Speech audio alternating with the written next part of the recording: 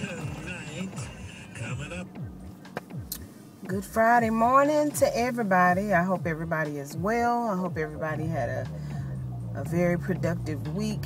And I hope you have awesome plans for the weekend. And you are going to do something fun and exciting and relaxing. I don't know what I'm going to do for the weekend. I know that I have some major plans coming up in the next few weeks, and I have to start preparing for that. I also know that I have some serious catching up to do on some paperwork and things for my business. I do not plan to work the entire weekend. The other thing is the restaurant that my husband and I were attempting to go to last weekend on a Sunday. I think we're gonna try to go and check it out Saturday. So we'll have to let you all know how that goes. So anyway, I hope everybody have a great day. It is early in the morning. I'm headed to work. I am getting charged, and it is about 83 degrees this morning. Still a little warm for me. Not, blazing or whatever, but, as you get out the shower and everything like that, it takes a minute for your body to adjust to the temperature. So I'm just looking around because I'm thinking about, how much our environment changes. Things change around us. Some things we notice and some things that we don't. And they have built this very beautiful, I'm gonna say these are condos or some type of luxury apartments right here where I live. Gorgeous architecture. The colors are very neutral, not too overwhelming, and they did an excellent job. In addition to that, some of the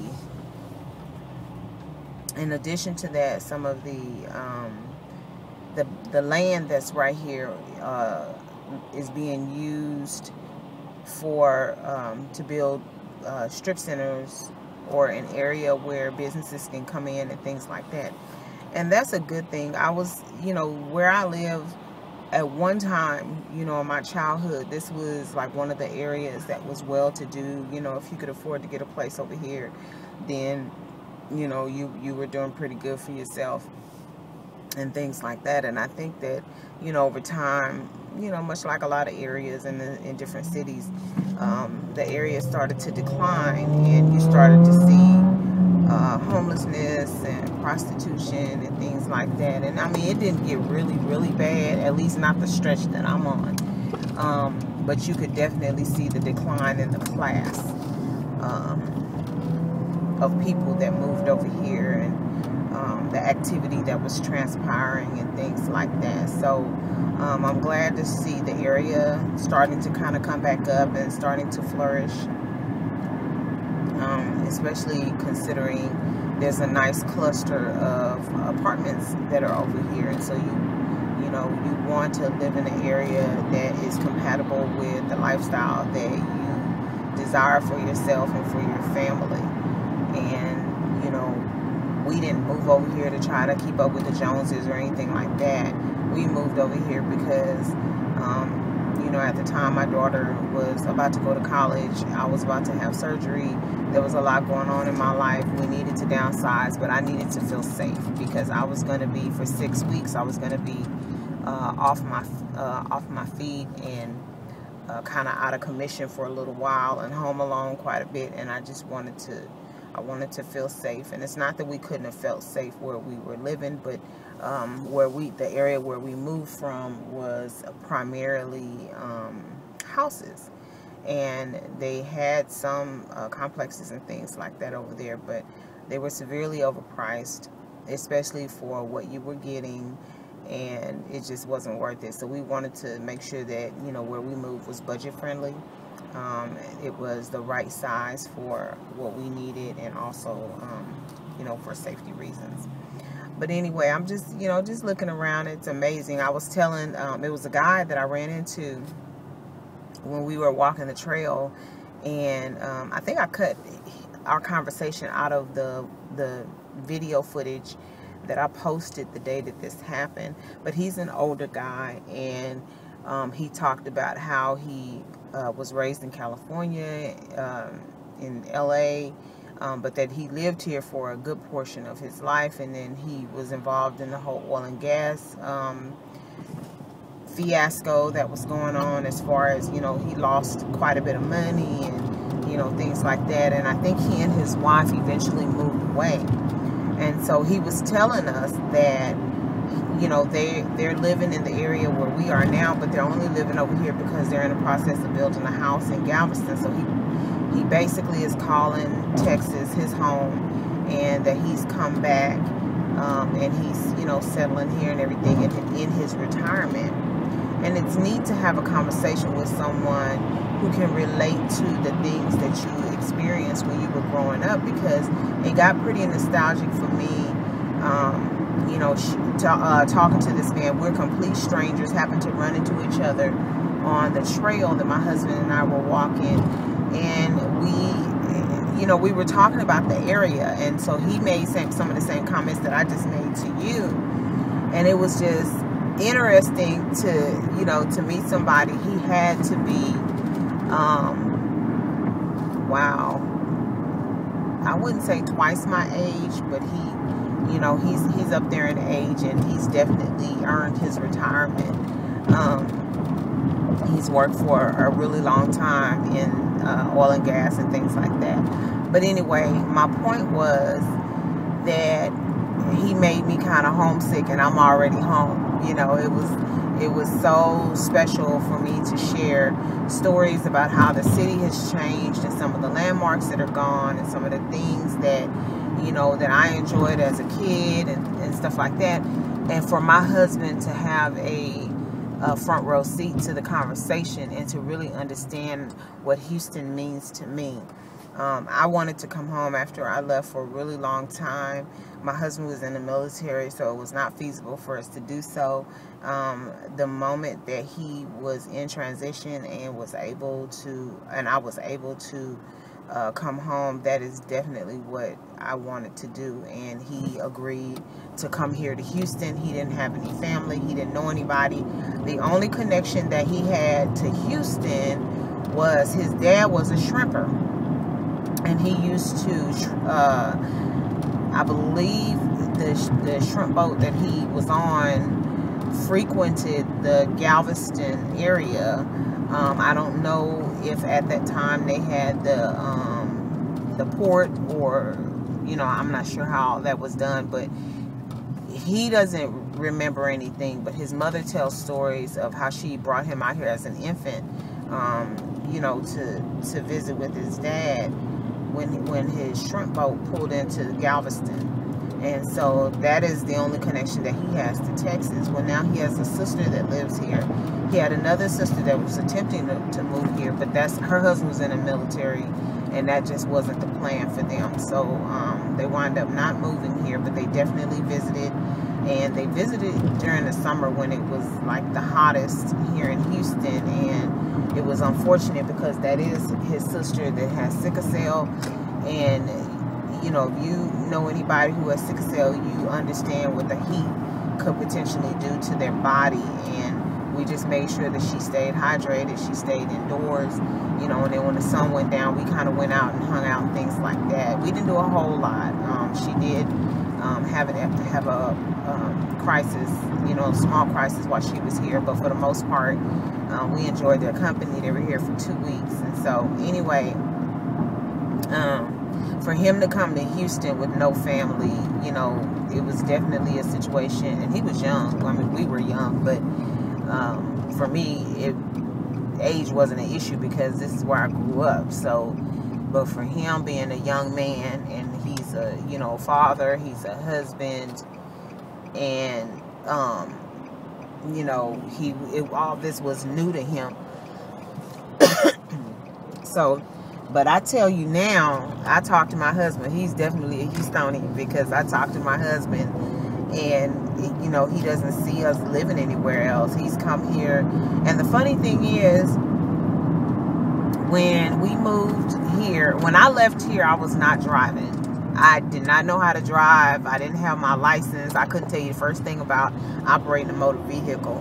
I barely rode the bus. And I didn't primarily start riding the bus until I graduated high school, and I was in my own place, and I was going to TSU. And so my husband is actually the person who taught me how to drive.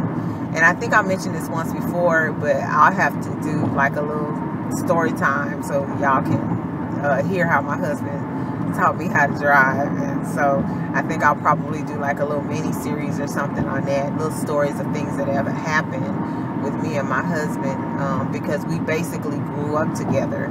I had just turned 20, and you know, we were living together and in our own place and everything. And so we became adults together. We, you know, raised our children and things like that. And, you know, we learned how to be so much, not just to ourselves, but to each other.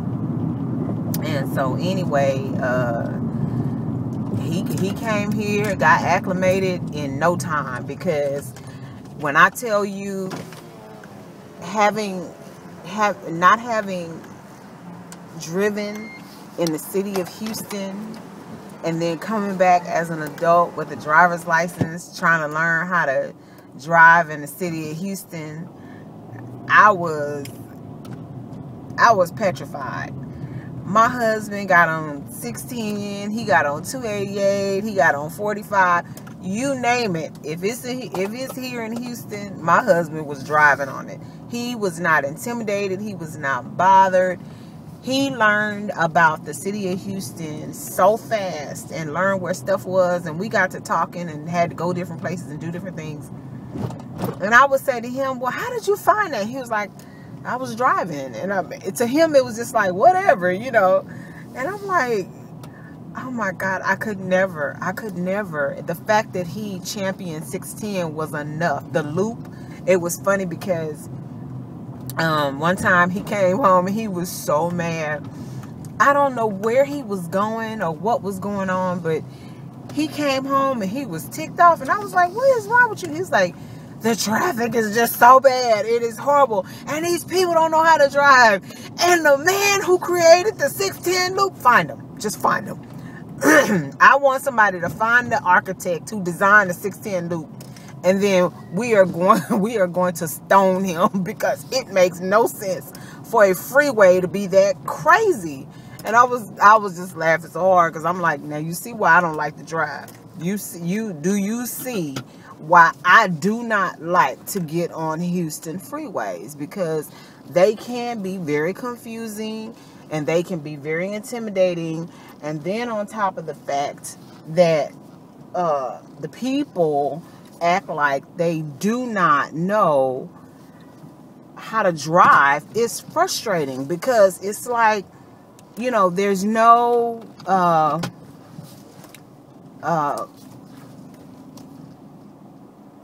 courtesy. I was trying to think of, like, what would you call it? But there's no courtesy. You know, if somebody's trying to get over or whatever, people sometimes will speed up to keep you from getting over. If you're driving and you're trying to keep your distance so you don't run in the back of people, people will jump over in front of you, and with no blinker or no indication whatsoever that you know they need to get over. On more than one occasion, I'm gonna tell you the craziest thing that happened to me. On more than one occasion, I have been driving in the lane that's probably closest to the curb, or it doesn't matter, but I have been driving in my lane. There's a lane next to me and an outer lane or inner lane or whatever, and somebody will come clean from way over in the furthest lane, and I'm trying to go straight, and they will turn from the third lane, make a turn directly in front of me. And if it were not for the fact that I keep a safe distance when I'm driving behind people, I would not have had time to stop. I would have hit them, they would have hit me, something would have happened, but we would have had an accident.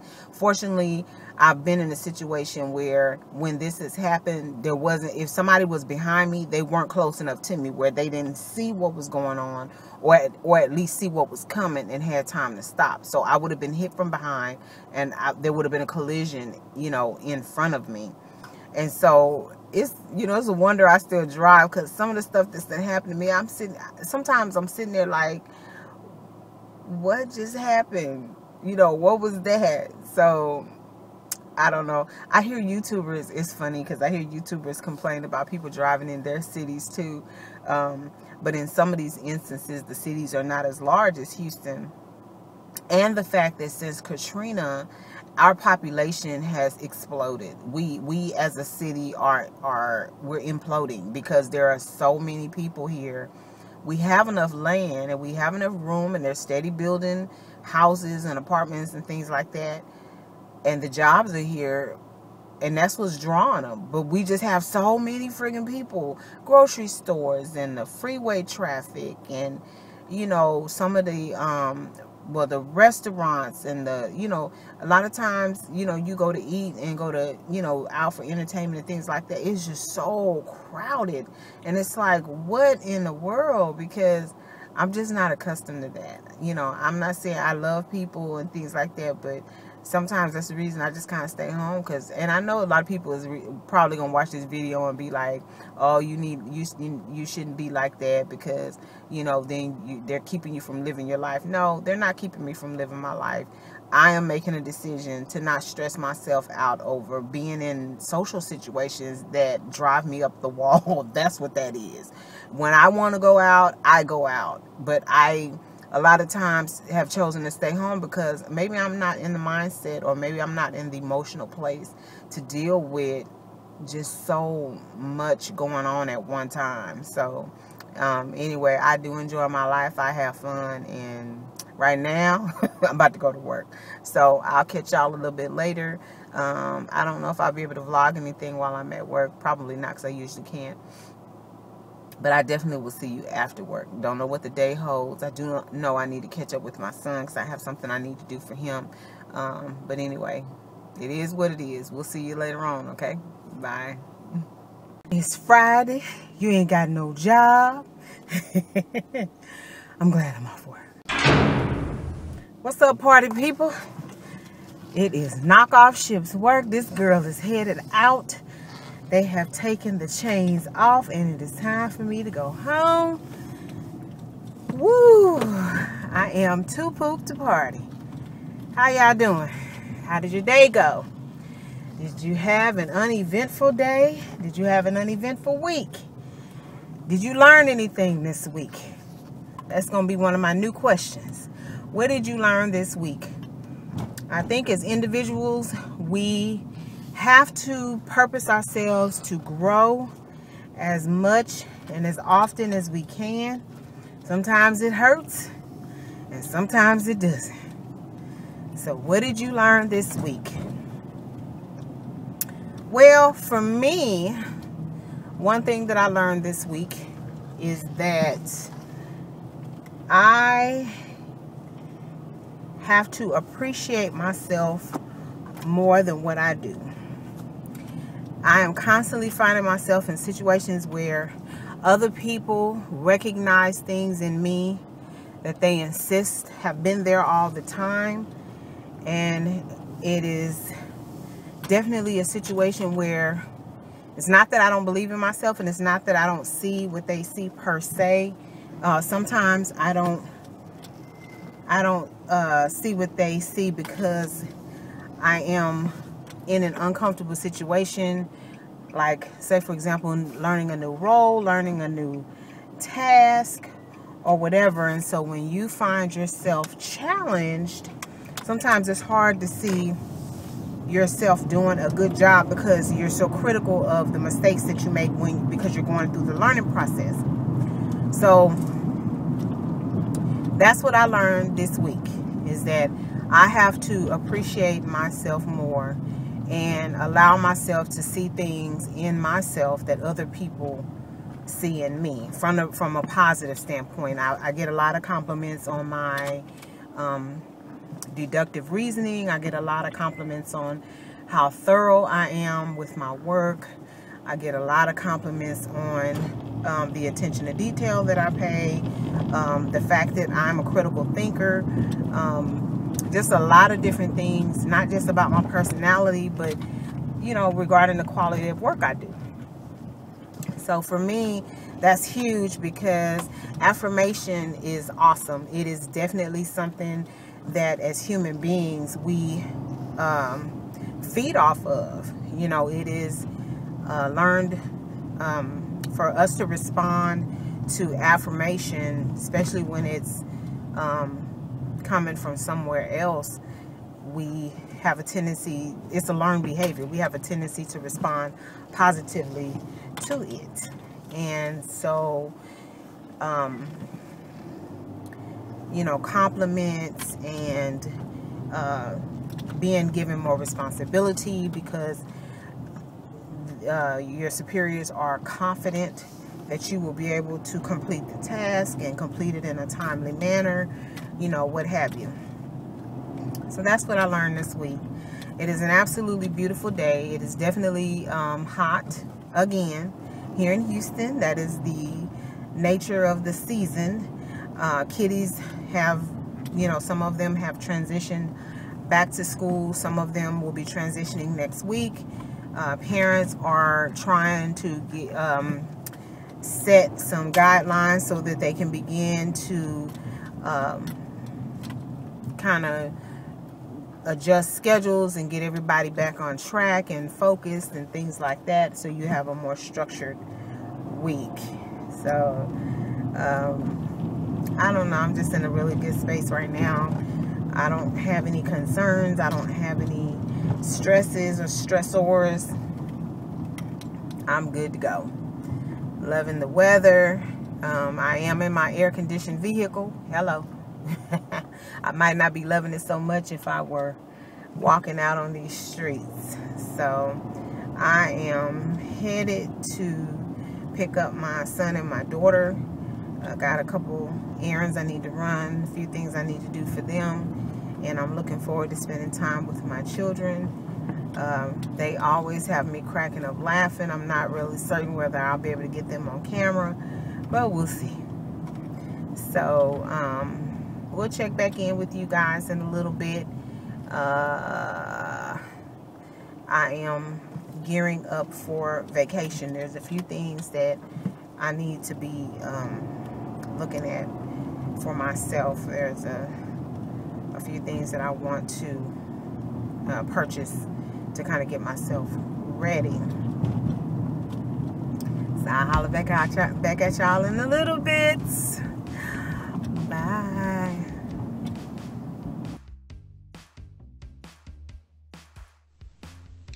So what's up, everybody? I'm back, and we went ahead and ordered from Uberrito, or something like that. I hope.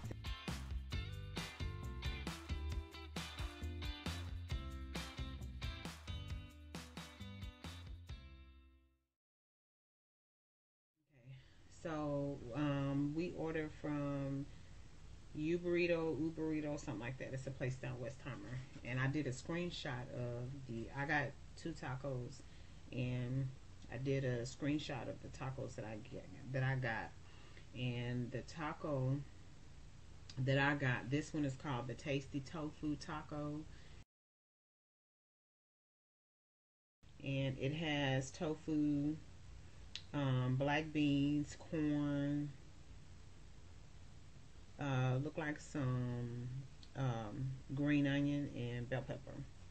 And I already took a bite, but I'm gonna go ahead and do a taste test on screen for you. And it has, I don't know what they're doing to the shells, but it had really good flavor. So anyway, so I'm gonna do a taste test now for you.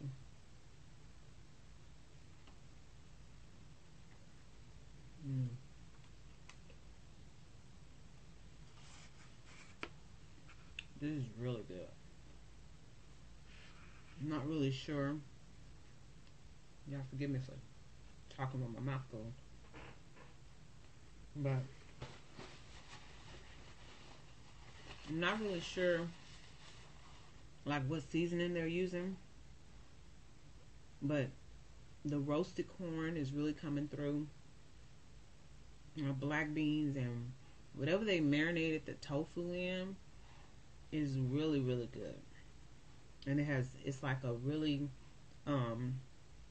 nice balance of flavors between the natural flavors of the ingredients that they're using, a little oil that I'm sure they sauteed everything in, and then whatever they had on their grill when they heated up the tortilla shells. And these are in a white corn tortilla. And this next one is called a tree huggers taco. And this has avocado. It said that it had a I do see some more roasted corn. I see jicama, some it said that it had, I'm gonna go back to their menu because I really want to tell you what's on this. It said that it had some type of coleslaw on it, and I don't know if it's the jicama slaw or what, but it definitely has some type of slaw, avocado. This is in corn tortilla too. The roasted corn, it looks like pico de gallo.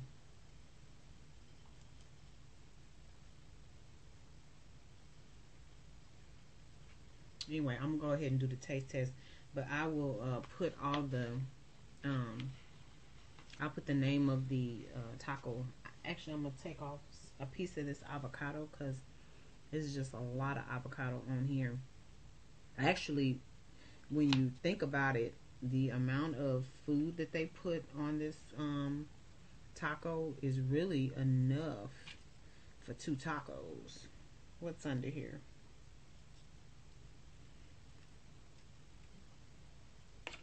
So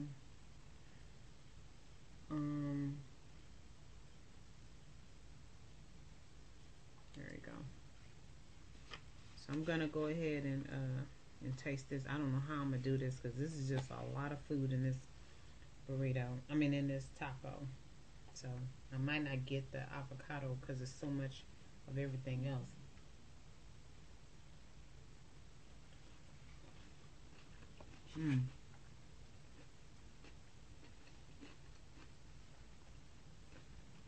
I don't know what that is.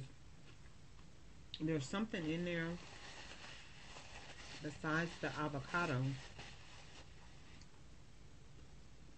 Oh, okay. Because what this is, it's making it creamy, almost like the consistency of refried beans. It says that it has fresh avocado, topped with a cotija, and I'm gonna have to look that up. Cheese. This is supposed to be a tree hugger, so I don't know if it's vegan. Also has roasted corn dressed with garlic aioli and a jicama slaw drizzled with a serrano ranch. And this is a flour tortilla shell. It looks like the corn tortilla shell that they served the other one with. So you got avocado slices, the cotija cheese, roasted corn dressing, garlic aioli, jicama slaw drizzled with serrano ranch, and flour tortilla. So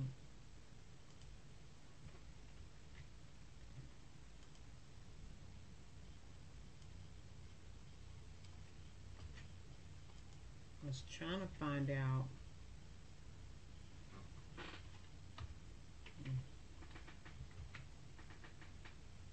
I was trying to find out what this cotija, and I may be pronouncing this way off. It's spelled Cotija,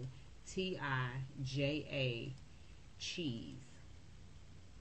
And I was trying to see if this was actually cheese. Y'all know how I've been feeling about cheese lately, so yeah, it's actually cheese. They said it's made with hard cow's milk cheese. It's a hard cow's milk cheese that originated from Mexico.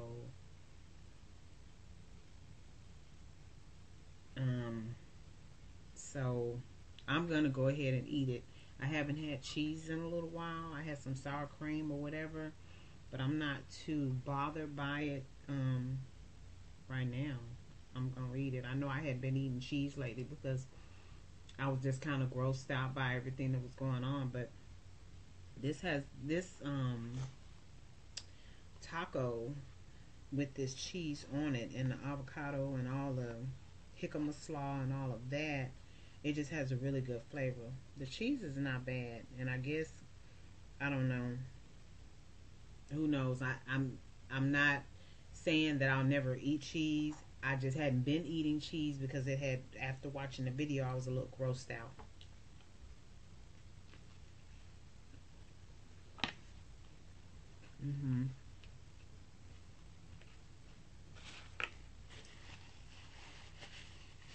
I'll tell you what,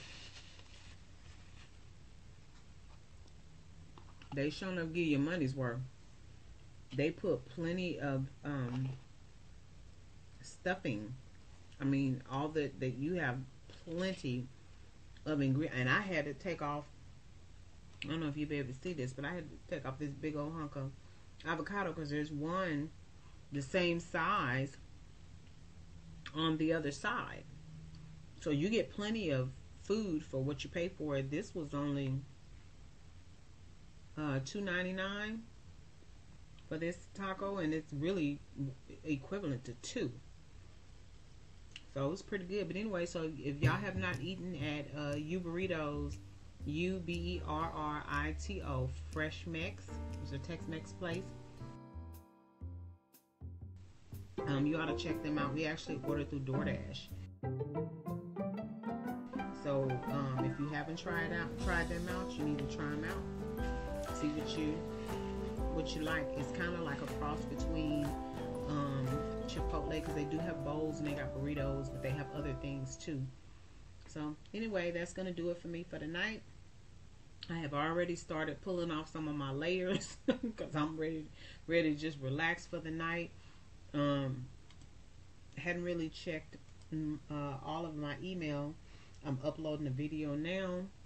I am going through all of my subscriptions on YouTube, and I am checking out like any new videos and stuff that they have released. I'm clicking to add them to my watch later list, and then after I get through eating, I'm gonna go and grab me a bath, a glass of wine, and watch some YouTube until I get tired and I'm ready to go to sleep. So anyway, it's been great with you all. I know most of my hair has been cut off for the last part of this video, but it's been great chilling with you all. I look forward to making my video for you tomorrow. Tomorrow is Saturday, and it's going to be August 19th. I do have a few things to do. I wind up not doing anything with the kids because when I got there, my son and daughter had got together, and they made all these plans for tonight. And so they usually on Fridays have game night, but they're getting together and they're actually going to have movie night. So I'm excited for them because I know that they really enjoy spending time with each other. So that's what they're doing. I hooked up with them all for a hot second, and then I headed on back home. And y'all excuse me, y'all know I was just eating. Then I headed on back home. But tomorrow, you know, I got to get with it. I got to get some things taken care of. I need to put a few things on my to-do list and actually get them done. The last few weeks, I've been putting stuff on my to-do list, but I have not been getting everything done. So anyway, we got to make it happen. So I appreciate y'all tuning in. Please like, subscribe, share, and comment. And we want you all to love yourself, love somebody else, and until next time, take care. Bye.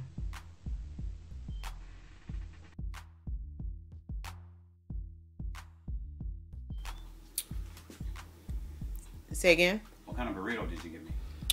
The burrito that I got you actually has cod and chicken, and it's like a mixture of a whole bunch of things. I'll have to pull up the cod, you got fish, chicken, and it's a bunch of vegetables with sauces. I'll have to pull up the menu to actually tell you exactly what all is in it. But that's a pretty big burrito.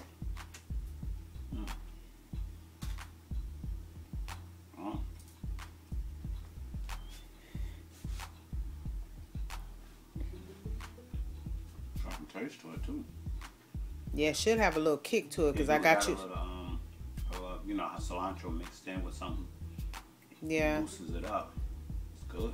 I got you like it's some type of sauce. I hate that I didn't remember exactly what it is that I ordered.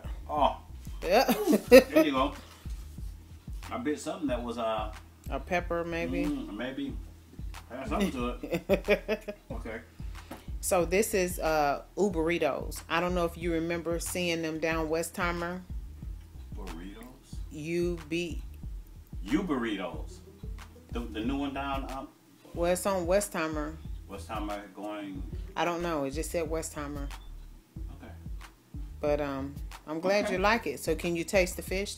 It said it. No, I didn't see. I ain't taste no fish. Okay, it has. Something else that you like to kill me with peppers first.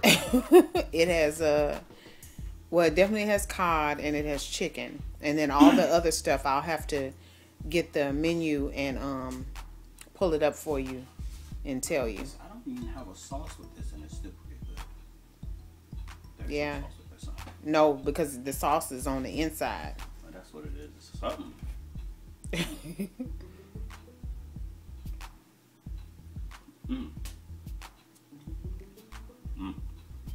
Good. You got the fish that time? Well, I'm glad you like it. I'm about to go get the ingredients for you. Okay. So in your burrito, you have beer battered cod. It's wrapped in a jalapeno cheddar tortilla.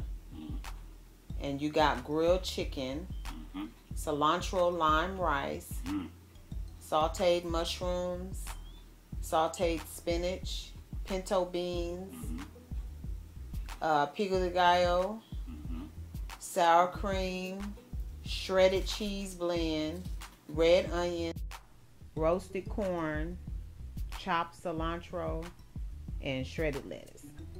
So that's all that was in your burrito. That's a lot. That's a pretty big burrito. I'm gonna get a quick shot. I know you going at it, but yeah.